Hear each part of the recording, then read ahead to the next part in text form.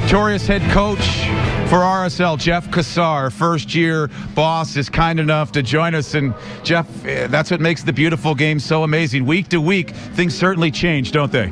Yeah, it was. We talked about it at halftime that we felt we were playing good, and it's funny that we ended up being down 2 goals. But the spirit in the locker room was great. We knew that there were some goals out there for us to get, and hats off to my team. They were unbelievable. The fighting spirit that they had was unbelievable. Jeff, you keep burning that Cassardicus tag, especially after those substitutions.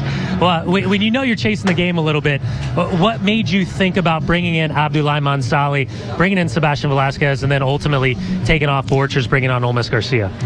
Yeah, it was really hard because I felt, we were starting to pick it up and play good soccer, but just wanted to bring Mansali on and, kind of ask him to get forward a little bit more and try to cause havoc on that left side.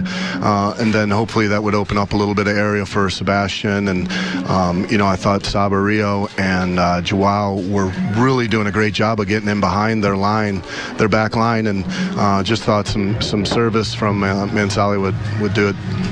Hey, Jeff, I said in the moment when Nicky Raimondo gets that touch on Mike McGee and pushes it off the crossbar, that's the moment where Real Salt Lake could potentially be looking at points on the road. When you start looking at the stats now, Sabarillo and Plata both have 5 goals. How important is it to see these guys not only putting the ball in the back of the net, but the amount of work that they're doing off the ball? It's been impressive. It was unbelievable. They were fantastic tonight, just their work rate. And I thought they were, they were just fantastic. And I thought they were working really well. We worked all week long on, we thought we could kind of pull apart their back line with good movement. And I thought their movement tonight was unbelievable. Jeff, unbelievable performance and an unbelievable finish by your side. Thanks so much for the time. Thanks, guys.